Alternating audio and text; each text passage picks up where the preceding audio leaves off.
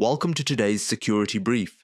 In this episode, we cover CVE CVE-2025-24251, a denial of service vulnerability in multiple Apple operating systems.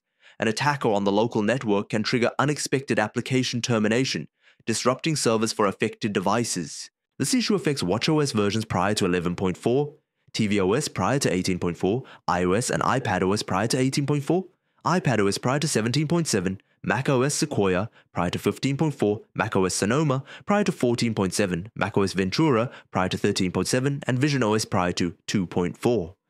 Apple has released security updates in watchOS 11.4, tvOS 18.4, iOS, iPadOS 18.4, iPadOS 17.7.6, macOS Sequoia 15.4, Sonoma 14.7.5, Ventura 13.7.5, and visionOS 2.4 to address this issue.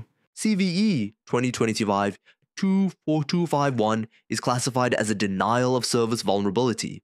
It allows an attacker on the same local network segment to send specially crafted network traffic that causes targeted applications to crash unexpectedly. An attacker on the local network can deliver malformed packets or network requests that trigger improper input validation in Apple's networking stack. This results in an unexpected termination of affected applications or services.